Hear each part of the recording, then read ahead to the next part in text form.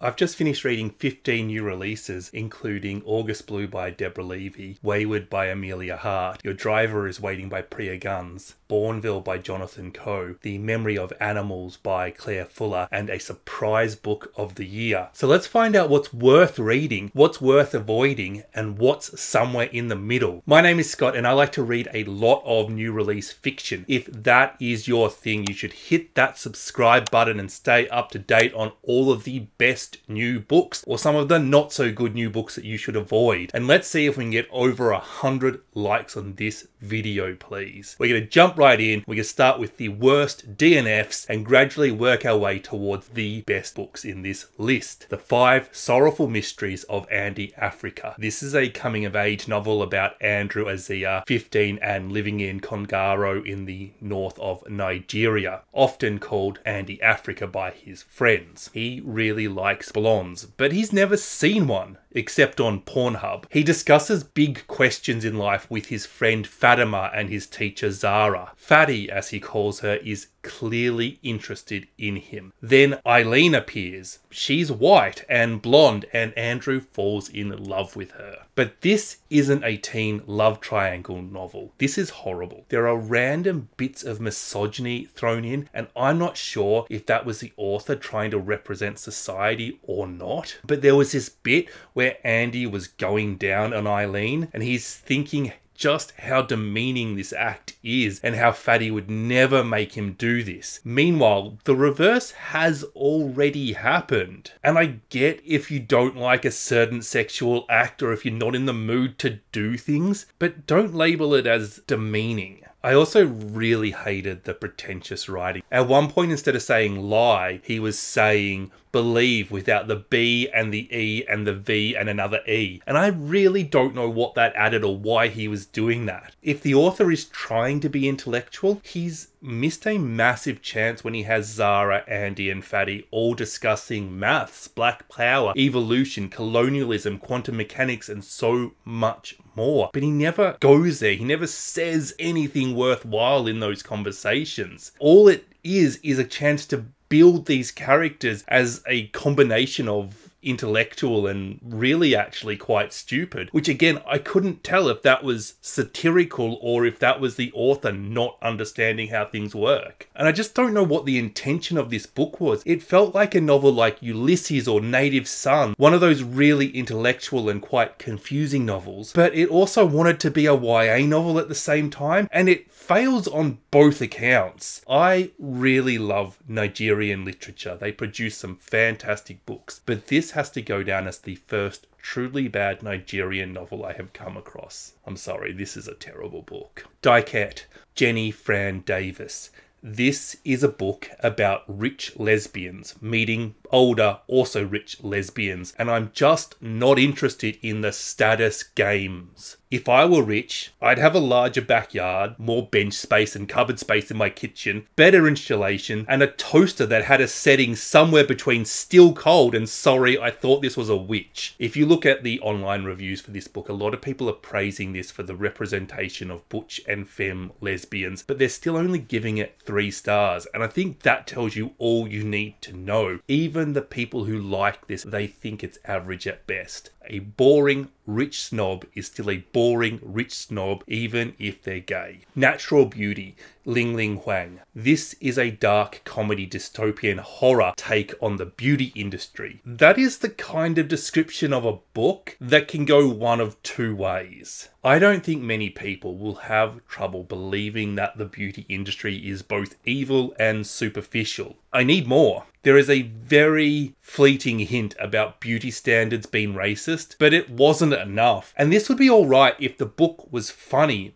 but it was just stupid. I know somebody will find this book funny, and good on them, but really only read this if you have a ridiculous sense of humour. I did, however, enjoy the main character picking up a man online, going to his home and falling deeply in love with his sister. That relationship was a real saving grace and kept me interested in the book for a lot longer than I should have been. A History of Burning, Janika Oza. This book has a beautiful cover. Actually, it has 2 beautiful covers. I don't know whether I prefer the North American or the European cover. And this is such a Scott sounding book. It is a novel set mostly in Uganda, but also set partly in India, and it's set over a number of years, and it follows several members of the Asian community in Uganda. The earliest events are those around partition, and the later events are the expulsion of Asians from Uganda by Idi Amin. It's a book that discusses racism, belonging, family pressures, fitting in, and it's a book that really will educate you on your history if you don't know much about the history of Asians in Uganda. I didn't like this book, but I wouldn't throw it out if you are interested. Oza can string a sentence together nicely. She is just very ambitious with this book. The issue I have is the constant changing of perspective, the switching of timelines. I'd be investing in a character and then there'd be a whole new character and old characters would come back, but I'd have forgotten who they were. I'm really not the best with character names and remembering who everybody is. Once I get too many strings in a book, too many characters, too many timelines, and too many themes, it just all becomes a tangled mess in my head and I can't follow the events. And that's what happened here. This could have been one of the best books I read all year if it just cut down on the perspectives and maybe had a few less characters and a greater focus on just one or two of them. I also really think that unless an author knows what they're trying to do when they're jumping timelines, just don't do it. Just don't do it unless there is a purpose to it. I know a book should be strong enough to be read in any order, but authors should be thinking about the best experience for the reader, and I just don't think that reading a book out of order is the best experience unless it is a way of building tension towards something that happens in the middle of the book or something. But these are issues that I am hypersensitive to as a reader. If you're quite good with multiple timelines and lots of changes of perspectives, I actually think that this is a wonderful book for you. Onto the books that I have actually finished now. A Country You Can Leave, Asale, Angel-Ajani. In the quite late stages of this book, I decided I was going to DNF it, and as I was contemplating this book for the purposes of this video, I thought I might have been mistaken. This is something I really love about the reviewing process. It forces you to think about what you liked and what you didn't like in a book, and it's a real check to make sure you're present while reading a book. Unfortunately, in this instance, this was a mistake. This book only continued to get worse. 16-year-old Lara is the black Cuban daughter of Russian immigrant Yevgenia, who is white. The book starts with them being homeless and turning up to a trailer park, and the mother is haggling for a cheaper price. There's this really interesting dynamic between mother and daughter here. The mother is a communist who hates Americans. The daughter is an American. The mother sees everything as a class issue. The daughter is called a monkey and thinks, what does class have to do with this? The mother is highly sexual. The daughter is wondering if she is asexual. The mother likes to read books that ground her. The daughter likes to read books that help her escape. The mother wants to escape her life. The daughter wants to be grounded in her life. Yevgenia keeps thinking Lara is like herself, and Lara continues to grow into essentially the exact opposite person to her. This was the best aspect of the novel, but the plot is incredibly over the top. It is hypersexual, and it's really one of those books more caught up in what it wants to say than developing characters and relationships. There were just too many unbelievable things. The thing the mother does at the very end of the plot twist, even though that was foreshadowed, it still makes no sense. You can see the work the author has done to lead up to that event, but it's just so forced. The plot has been written and the characters pushed into the roles that they need to play. This is a book for somebody more concerned about ideas than the art of writing a book, and the book has really suffered for it. This is a pretty bad novel. This is how not to write a book. But it did make me laugh, so it wasn't a completely terrible experience. Editing Scott here, just a little correction. I've got myself muddled in the next review and I've called the book and the protagonist Adele instead of Adelaide. The books are Adelaide, the protagonist is Adelaide. I apologize for the silly error. Adele by Genevieve Wheeler.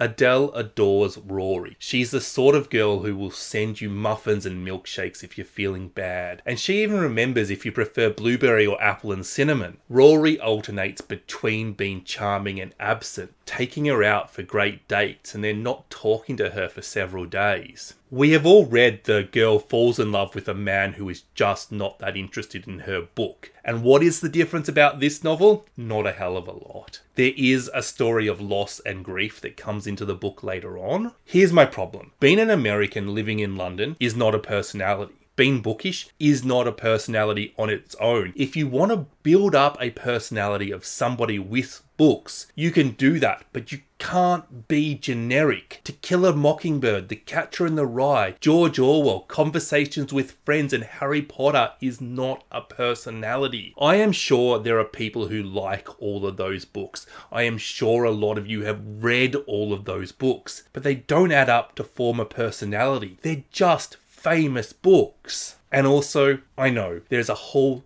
generation of authors who discovered their love of books through Harry Potter. But can we stop with all the references? It's just so cringe. It's just bad writing. Harry Potter is not even a book in the same genre as this one. And the author is just a horrible person. Comparing characters to Mrs. Weasley or whatnot is lazy. Every time it happened, I just asked myself if I should DNF. And if I had known the extent of the references, I would have. But every time I assumed it was the last one and I let the author indulge their nostalgia. But come on, just buy some fan art or something. Don't put it in your novel. Look, girl dating an absent man. You know what that sort of book is. You know if you like that sort of book. And if you don't like it, don't bother reading this one. And if you do like it, there are better books out there. Night Wherever We Go.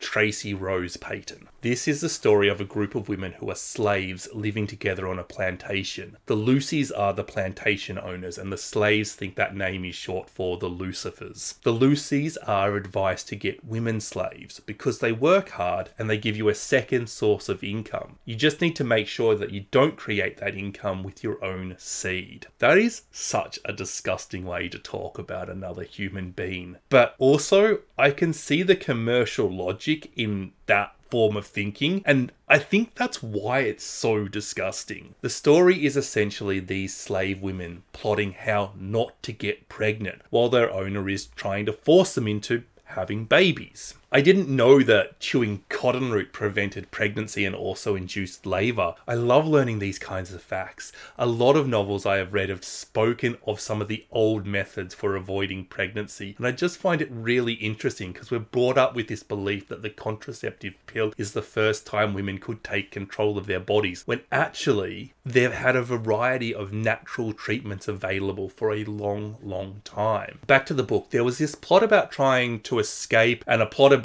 love as well. One of the women in the book was married to a free black man, and he would come down and try and see his wife, but the plantation owner didn't trust free black men. He told the husband he could only continue here if he signed himself over to him as a slave. There was also this woman who was married to a man on a different farm, and I felt like this was such a smart way of discussing how black families were broken up under slavery. On the negative side, there are these three different plots going on. There are 6 women, there are various men as side characters, there are the owners, there's the owner's business partners, friends, neighbours, and all of this is done in under 300 pages. And this is a sprawling novel that really needed 600 pages to slowly develop. It ends up being spread too thin and it feels like it lacks focus. It feels rushed, and the major plot points are not properly explained. It's a real mixed book because it has some really thought-provoking and emotive writing that I really love. And the author is undoubtedly talented, but they didn't quite get this one right, and they just needed license to put a few more pages in their book. August Blue,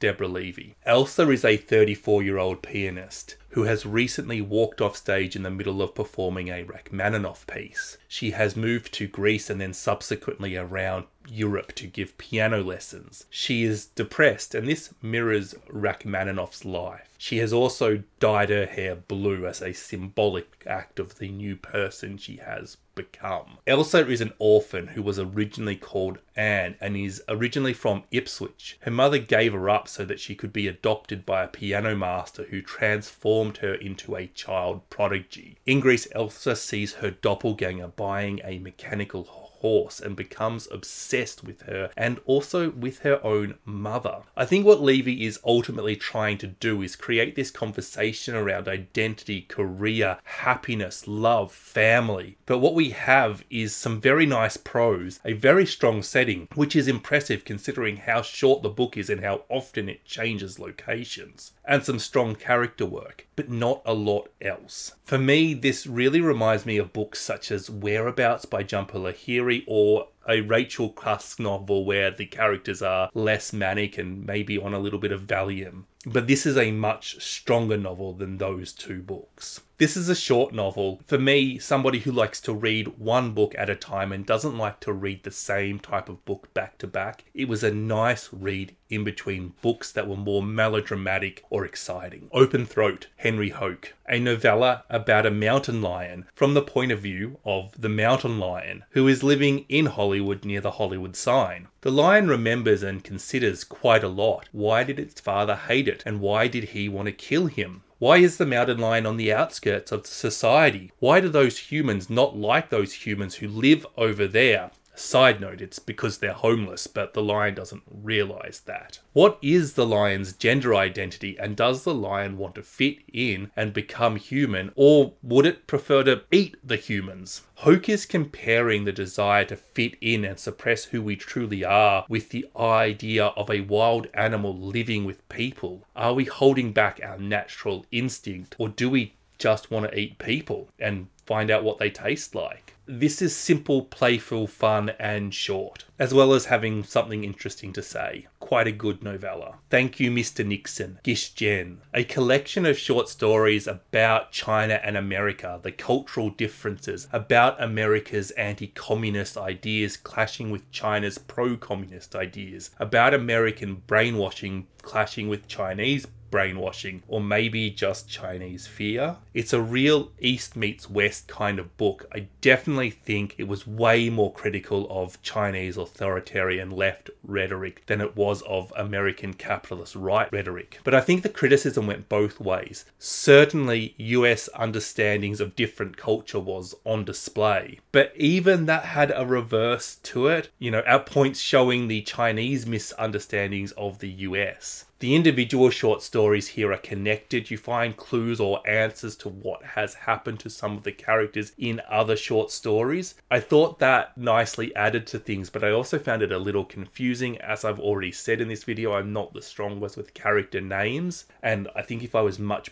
better with that, I might have got a little bit more out of this. With any collection of short stories, you will always get the criticism. Some stories are stronger than others. But the first story was the best. So as a general bit of advice, if you start this collection and don't enjoy that first short story, DNF this one. It's really easy. The thing that I think good short story collections do is they add to each other. They're stronger for the presence of one another, and this collection does that. The constant comparison of US cultures and Chinese cultures, Chinese people living in the US making new connections that represent both the cultures of their parents and ancestors and the cultures of the land that they're moving to. I think that this is a fantastic example for anybody looking to write a short story collection of how that art is different to a novel and what needs to be done differently. On the downside, I really do think the characters could have been a bit stronger. I was sort of still piecing things together when the short story ended, and I just think I needed that little bit more time with each story. The Memory of Animals, Claire Fuller. This is quite a unique novel. I've only read 2 novels by Claire Fuller before, but science fiction and dystopian are not what I associate with her writing. If you're interested in Fuller because you liked Unsettled Ground and want another book similar to that, you will be disappointed in this novel. That's not to say this is a bad novel. I actually think it's quite a good novel, but it's important to know that it's a completely different book to make sure that your expectations are correct. Neffy has agreed to be part of a vaccination trial. There is currently a pandemic sweeping across the country and there is no cure for it yet. But they think they have one and all that's left is human testing. Neffy is injected and becomes very sick. While Neffy is suffering from fever and generally sleeping a lot, you start to realize that something has gone very wrong. A new variant has emerged and it's causing memory loss and society is crumbling. It seems like the vaccination trial has been abandoned. Once Neffy is awake, she discovers 4 others who are part of the trial and they try to figure out a plan to survive. Leon, one of the 4, has been working on a device that helps you revisit memories, and Neffy begins revisiting memories of her father, of her boyfriend, of her first love, and octopus. Fuller is having a conversation about the pandemic, but she's doing it with a comparison to how we treat animals, to captivity and aquariums. She's also including terminal illness. Cephalopods and octopuses are all through this novel. Their intelligence, their ability to tell human emotion, the fact that they know they're in captivity, the fact that they try to escape.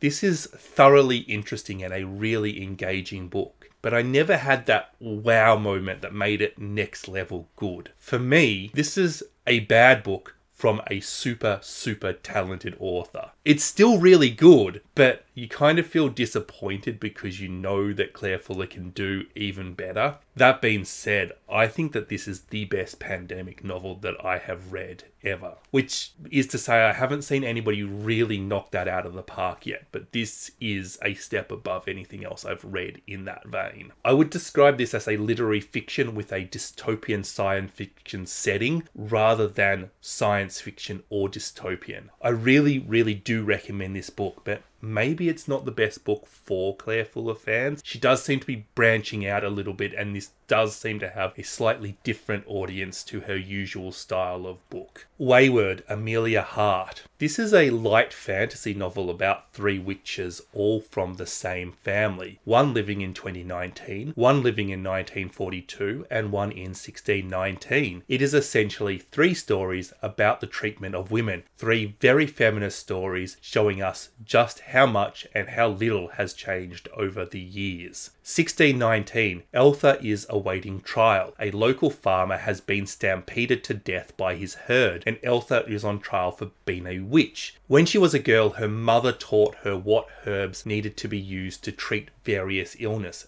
and this was seen as evidence of witchcraft. In 1942, Violet is living with her father and brother. She is trying to find out what has happened to her mother, and as World War II rages, her cousin comes to visit, and you soon realise that her father is hoping that this might end in marriage. In 2019, Kate flees London from her violent and abusive boyfriend. She has inherited Weyward Cottage from her auntie Violet, the same Violet from 1942, and she hasn't told her partner about this. She plans to live there in secret while she rebuilds her life. This is a book about how women are controlled by men through violence. It is a book about domestic violence and rape, but it is also a book about the strength of women and about empowerment. One thing that I think is really hard to do with novels that have 3 separate storylines is how does the author keep the reader interested in each storyline and not sacrifice things like the character development, the plot, or the themes. And I think Emilia Hart has done this wonderfully. At the end of each chapter, we change perspective, we change timelines. And at the end of each chapter, I was simultaneously disappointed to be leaving one story and excited to be re-entering the next. This is simultaneously a wonderful, entertaining piece of escapist literature with some really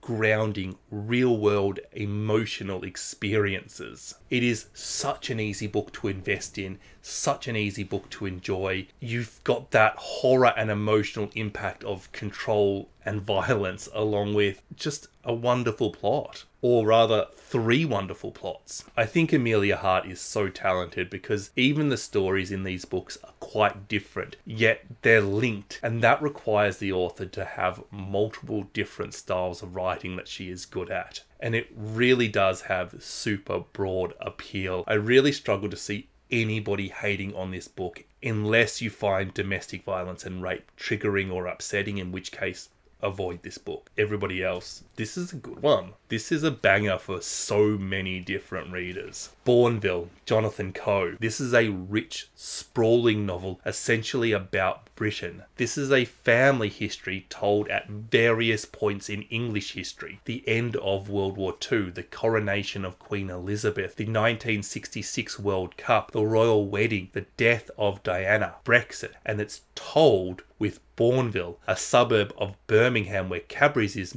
based, centering on the novel. Coe is able to really mix this family's history with the history of Britain, or maybe that should be with the history of Bournville. If there's a character that takes centre stage here, it would have to be Mary, who starts out as an 11-year-old girl and ends up as a grandmother. Coe is able to retell a painful memory of his mother through Mary. You feel like this book is in part a tribute to her. Racism is such a central theme to this book. It starts off in this post-World War II timeline as racism towards anything German is evident. This is especially interesting as part of our family has German heritage. It also has a variety of opinions on that heritage and on those cousins. Later on, we see several characters of Indian origins. In one scene, the family is watching the wedding of Charles and Diana, and they meet a brown woman for the first time. And one of the brown characters comes into the room, and it's the first time these people meet, and somebody comments, "Ooh, there's Nancy Reagan," as the cameras switch, and then somebody else turns to this Indian woman and says,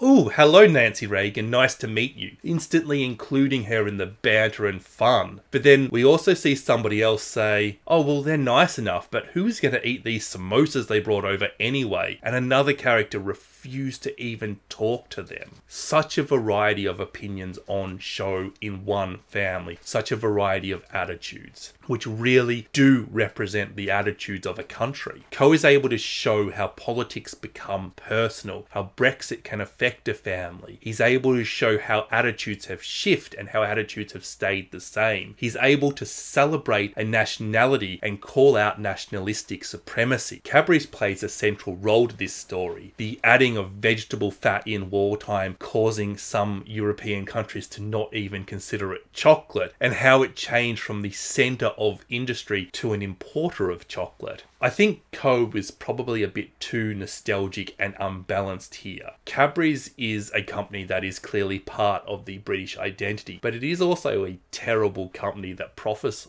off some incredibly evil acts. Britain and the historical colonising force that it was, and how it's profited off many countries, can sort of be seen through Cadbury's today, and how it intentionally obscures its supply chain to have plausible deniability over slavery within the cocoa bean farms that it uses. Yet at the same time, knowing that their massive buying power drives down prices, and that the only way these farmers can make money off them is to use slaves. This for me is a real missed opportunity. That simple conversation would have made this book go from very good to exceptional. Coe paints both an interesting and personal, a complimentary and critical portrait of his country over the last 80 years. It's engaging, well written, and I thoroughly enjoyed it. I do not expect this will be the last you hear of this book. Your driver is waiting. Priya Guns. Damini is an Uber driver, or I think in the book they call it rideshare. She's exhausted. She is living paycheck to paycheck. Her father has just died. Her mother is depressed.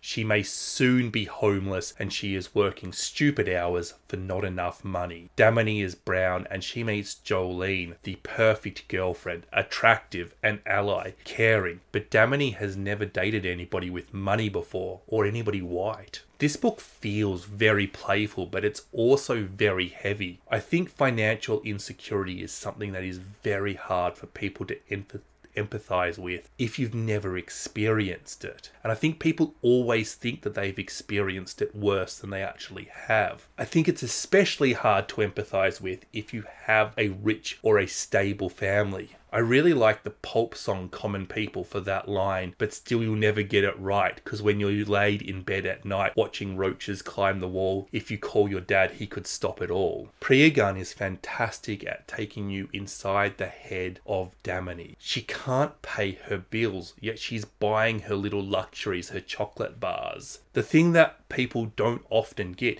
is that when money is tight, you can tighten your belt and go without. But when it doesn't matter how tight you make your belt, when you don't have enough money coming in and you just physically can't pay everybody, and you know that doesn't matter what you're going to do, you're going to fail, then you just give up a little bit and you take those small luxuries, and then you feel judged about those small luxuries and you're constantly justifying them to yourself. And that was wonderfully represented. I thought this relationship was also very interesting. The poor hardworking brown girl with the rich white girl who thinks she is doing it tough but is lucky enough to have mum and dad help her out for a bit. Her own words. This book really captures the corporate squeeze on workers, the wage loopholes, the growing disenchantment with society of the youth. It also shows us the racism that exists within modern society. This is an absolutely superb novel, character focused, relationship focused. It somehow manages to make me both empathize with the character's situation and have a good time reading about horrible things. It was so good at keeping things up and light without diminishing the heavy issues that it was discussing. One of the best novels I have read this year. When Things Are Alive They Hum, Hannah Bent. If you're a fellow Aussie, I know I'm pushing at calling this book a new release, but if you live anywhere else in the world, this book was released in very late 2022. And also, it's so incredible, I just want to shout about it from the rooftops. Obviously, metaphorical rooftops, I'm terrified of heights. Marlowe is in her 20s and she's living in London researching a rare breed of butterfly. She has a chance at a career doing something weird that she loves. Her younger sister Harper lives with her father in Hong Kong in her family home, and her heart is failing. This causes Marlowe to fly back home to be with her sister. Harper also has Down syndrome, something she calls Up syndrome. A really appropriate name because she's so positive, she's so easy to like. She's a forgiving and kind character and sees the world with a simple clarity of wanting to be nice to everybody and wanting everybody to be nice to her. Harper is in love with her boyfriend Lewis, a boy who also has the Up syndrome. He's not as high functioning as Harper, but he's also committed to making everybody happy, especially Harper. Harper needs a heart transplant and nobody will put her on the waiting list. There are a variety of reasons for this. For example, she also needs a lung transplant and the chances of finding a donor is rare. The waiting lists are long, but every doctor also brings up her ability to contribute to society and how the heart could save somebody else's life. Basically, Harper is denied because she is disabled. This brings us to the central theme of this novel. Who has the right to live? Marlowe discovers that it's easier to get an organ donation in China and starts seeking them out through some less than official channels. And this brings up a complex and incredibly evil political issue. Where do these organs come from? Why does China have a supply of organs that makes them the official organ donor tourism capital of the world, while Hong Kong doesn't have enough organs to go around? Harper also doesn't want a new heart. She doesn't really understand what's going on, but she knows she loves Lewis. She knows she loves her sister and her father. She doesn't want a new heart. She wants to love the people she loves. And nobody listens to Harper's wishes in everyday life except for her father and her sister. But when it comes to saving her life, how important is it to listen to her wishes? Harper and Marlowe also lost their mother recently, and Harper's terminal illness brings up some unresolved trauma. Is Marlowe's desperate desire to save her sister about saving her sister, or is it somehow wrapped up in the trauma of losing her mother, in her obligation, in her grief, in her sense of family, in her disappearing family? This book is so emotional, it's sad, but it's also happy. It taught me stuff about the world I live in. It has fantastic characters, and it puts these characters under such stress, and it sees how they respond, and it shows how these characters change in stressful situations. It's thought-provoking, and it asks really big questions. I have read and finished over 100 books this year so far, but this is the best book I have read in 2023 so far. This book will be hard to find, but I really do recommend you track it down and make it a priority to read. If you like new release literature, please make sure you subscribe to this channel, like this video, it makes the YouTube gods happy. Let me know your thoughts on any of the books that I've read here, or on any of the books you're planning on picking up in the comments section. I hope you found something fantastic to read. Bye bye.